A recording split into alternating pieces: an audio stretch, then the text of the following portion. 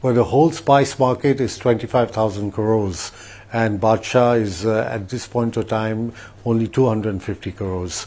So I think, we have Accenture doing a strategy on this, and hopefully we'll be able to double the turnover in the next 3 years. What about the rest of the foods business, Mohit? Give us a sense of where your thrust would lie in the F&P business. So far you've been a strong player in the juices business and some other pockets. But if you look at the F&P portfolio holistically, what would be your thrust areas?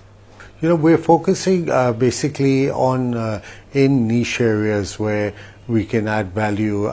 We have a very strong product in our natural coconut water, which is accepted globally. So we are the market leaders in packaged coconut water, and we're experimenting with yogurt-based drinks, milk-based drinks. So we will continue to expand and innovate our food and beverages portfolio.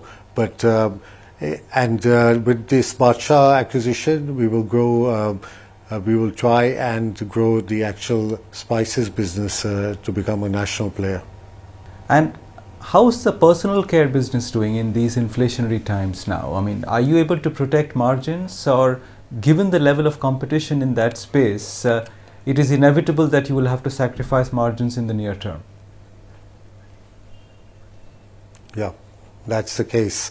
So commodity-based products like pure coconut oil, where we have a brand called Anmol, facing hair oils, facing inflationary pressure, highly competitive. You can't pass on all the cost. So we have to absorb that. We are, of course, coming out with pack sizes, but that is a problem area. But growth is still there. I think margins will correct as and when the commodity prices go back down. But are you able to maintain market share in most of your key categories compared to, say, in large players like the Maricos of the world, but also new entrants like Mama Earth, etc. Are you able to consolidate and grow market share?